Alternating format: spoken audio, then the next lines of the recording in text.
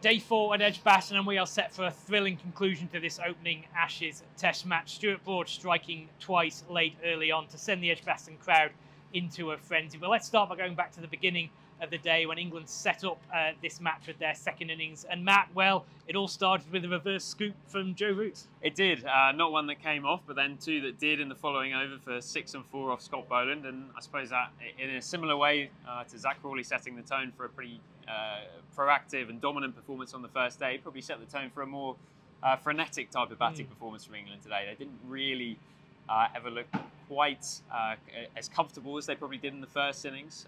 Probably best illustrated by the fact that the biggest partnership of that innings was only worth 52 between Joe Root and Harry Brook, and yet everyone apart from Zach Crawley made it into double figures. So it was a strange sort of innings from England, and one that they might look back as an opportunity missed to have put the game out of Australia's sight. But to be honest, I don't think that's how this England team think. I think they'll be looking at it as a pretty decent second dig, and something that set the game up for what we hope is a really gripping final day tomorrow, because this is sort of brewing as another Ashes classic. I thought Pat Cummins and Nathan Lyon, who bowled the bulk of the overs actually for Australia, but were both fantastic. Josh Hazlewood also good, but in a sort of more supporting role for the main two guys.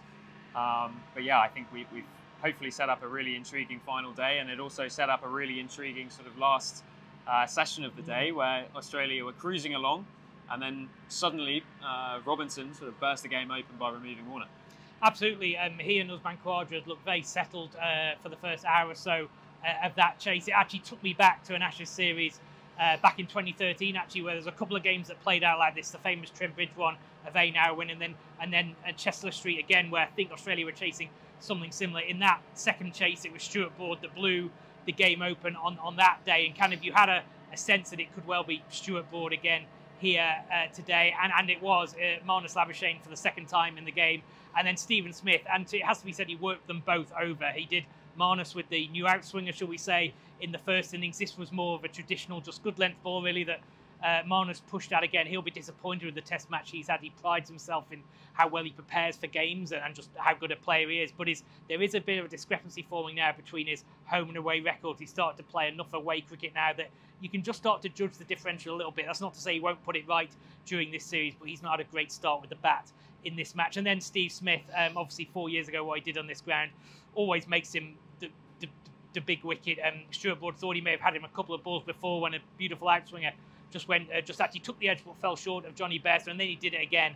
And this time the catch taken by Johnny Bairstow, and the crowd just went wild. You thought that Stuart Broad might get onto one of those late spells where he takes 3 or 4 wickets, but Scott Boland, fair play to him, did a very good job as Australia's night watchman and saw it through with Usman Khawaja, who of course played that brilliant first innings. It feels like he'll be key tomorrow. We know that as and when Travis Head comes out, he'll play his shots. England will feel that keeps them in the game with getting him out. But Usman Khawaja has looked so controlled and so smooth in this game that you do feel he could have a decisive impact on this game as well. The other thing we'll be looking towards in the morning is the skies. The forecast is not great for the first hour or so here in Birmingham. It's promised to move through later, so it does look as though we'll get some play. Quite when it starts is the key, and also what the overheads do.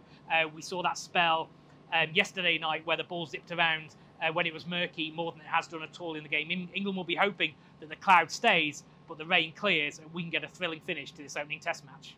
And I suppose the other thing to bear in mind as well will be the status of Moeen Ali's spinning finger.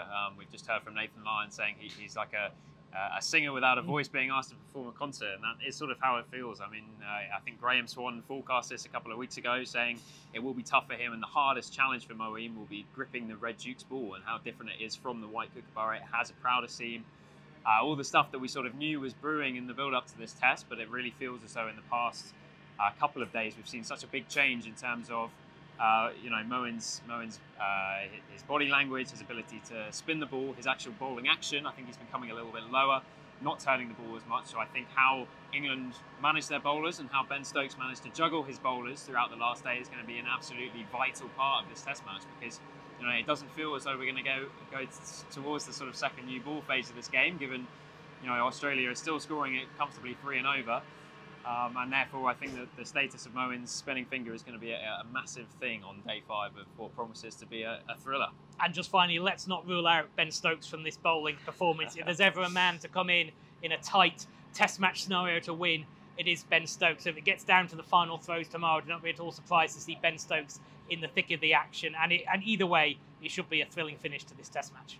Thanks so much for watching ESPN on YouTube. And for more sports highlights and analysis, be sure to download the ESPN app. And for premium content and live streaming, subscribe to ESPN Plus.